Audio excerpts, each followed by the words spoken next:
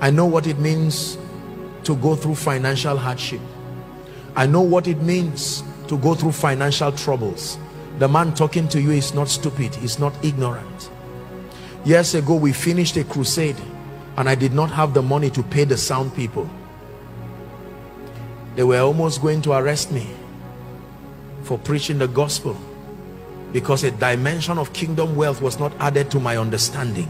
The sick were healed, blind eyes opened, deaf ears were unstopped, but I was still in trouble.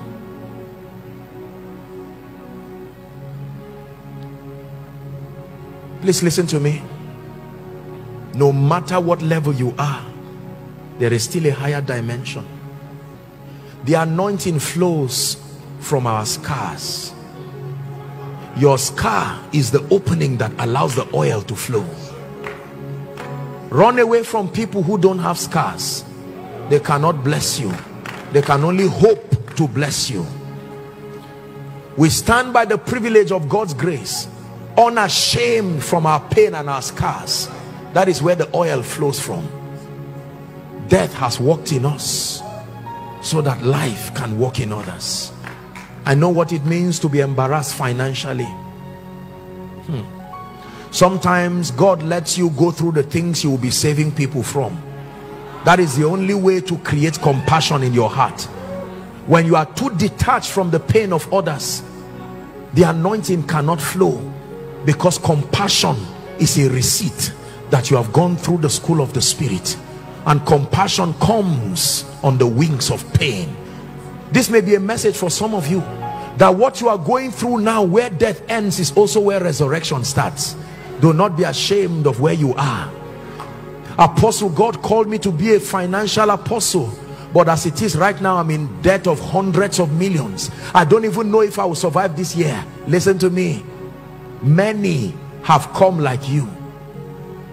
Though we are few, we're surrounded by many who have crossed that river before.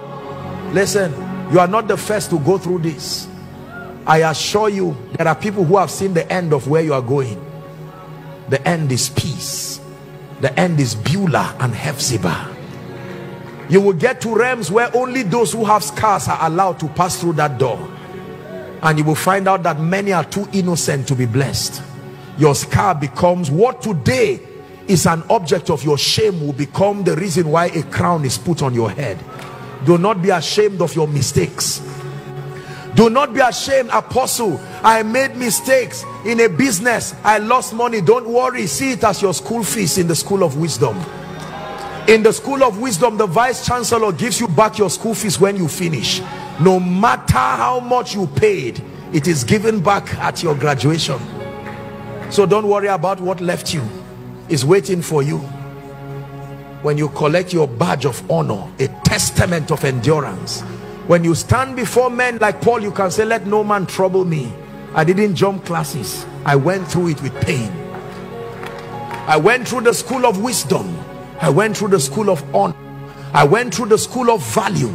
I went through the school of diligence. I went through the school of grace. I went through the school of relationships. I went through the school of pain. I went through the school of discipline. And now I stand holding a testament of God's faithfulness. Let no man trouble me. Let no man trouble me. Do not question my wealth because I look scarless. It is the beauty of the palace that has eroded the pain of Adullam. I was in Adullam. When you get there, the next time you see someone who is down here, you can tell him, I was there. Let me show you how to rise.